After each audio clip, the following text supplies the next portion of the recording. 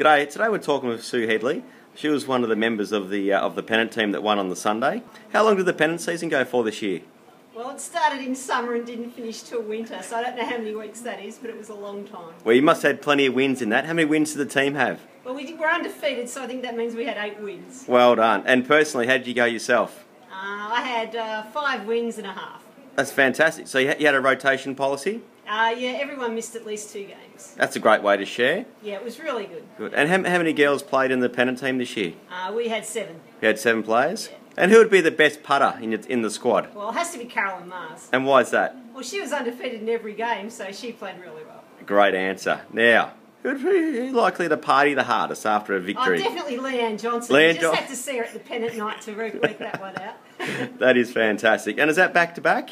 Back-to-back pennants, and we're going for a 3rd next year. Congratulations. Well done. Great effort to the girls, and all the best for next year. Thanks very much for your time.